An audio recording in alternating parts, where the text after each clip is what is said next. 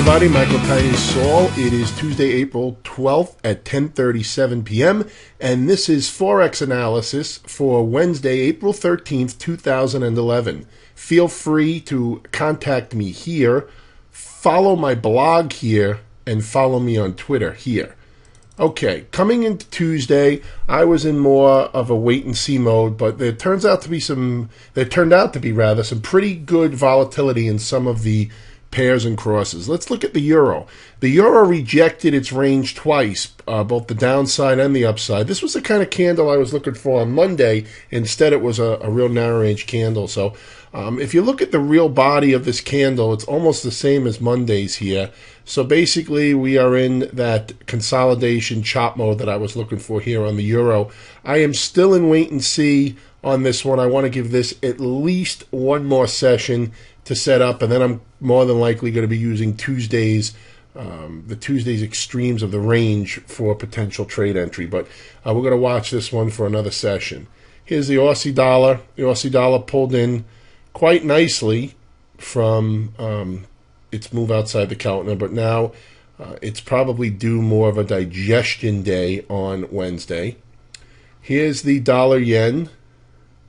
The dollar yen, okay, had an ugly down day on Tuesday. Should form a consolidation day on Wednesday. But watch this rising middle Keltner line here.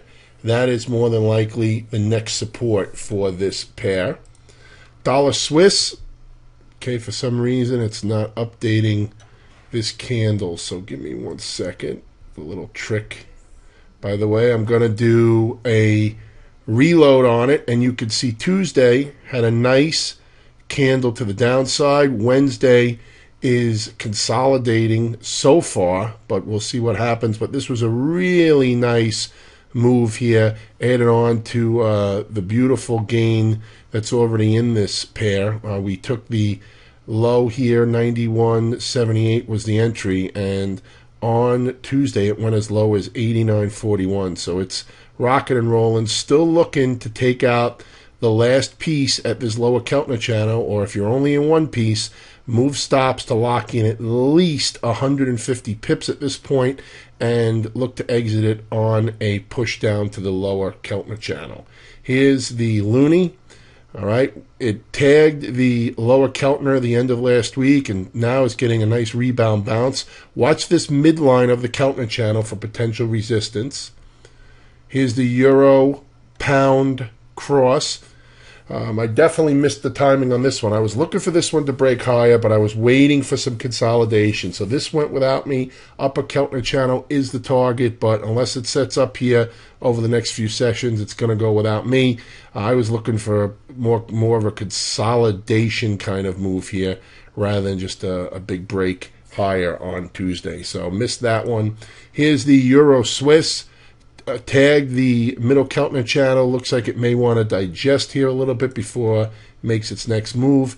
Euro Aussie broke out of the range that I had highlighted yesterday, but I was in wait and see mode. I wanted to see it form one more bar under that range and then break, but sometimes I'm laughing because it's all the time, not sometimes, all the time. The market is on its own. The markets, whatever markets you're trading, are on their own schedule, not on yours, right? I was going to say something like, the market's sometimes not on my schedule, but it's never on my schedule. It's on their own schedule. They are the big tidal wave, and you are just a lonely surfer trying to catch a cool wave here, but a cool ride rather. But anyway, now it looks like it may want to digest, but you see how it's right on that middle Keltner line. This could form a nice little pattern here and wind up getting a further push higher. So watch this one. Here's the Euro Kiwi, still not doing much, sideways action. The Euro Yen, okay, we were looking for this to pull in. It did. Actually, the bulls put up a fight here at the 120 handle, and you can see now that it's forming a consolidation pattern so far on Wednesday. Remember, Wednesday session starts Tuesday evening.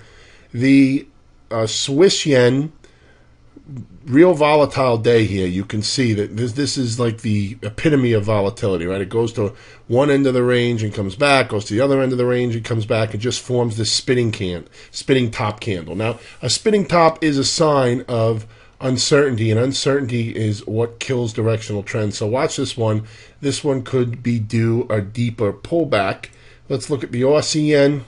Okay, the Aussie yen had a pull-in on Tuesday, Wednesday, forming digestion so far. Watch this one, has the middle Keltner channel to pay attention to here for possible support. Here's the pound yen with a big down day on Tuesday. On Wednesday, should get a digestion-like day. Same deal, middle Keltner channel would be the support I'd be watching. Here's the pound Swiss. I was looking for the middle Keltner channel for potential support. Instead, it broke right through it. Now this could be headed to the lower Keltner channel here. Here's Aussie Swiss, held the middle Keltner channel. See what it wants to do from here. Here's Kiwi Swiss, pulling in a little bit. Watch that middle Keltner channel for potential support. Here's CAD Swiss, same thing. I was looking for this mid-channel line to hold. Instead, boom, right through it. But after expansion like this, I'm watching for consolidation. All right, and then finally, here's the New Zealand dollar versus the CAD dollar, the Canadian dollar, and you could see a push out of the upper Keltner channel, came back down, and now on Wednesday it's retesting that upper channel. So this one, let's throw a channel up on here, and you could see this one may. Yeah, that's a bad upper line. It's a bad top channel line. I mean, this looks better, but if we count that, then it's breaking. So, I mean, you got the Keltner channel and you got these two parallel channel lines. So watch this here to see if it can get a breakout and get some expansion. If not, it may want to continue to move in an upwardly choppy fashion. Okay, so that's it. I will do the next video with Forex analysis for the 14th tomorrow. Have a great trading day on Wednesday.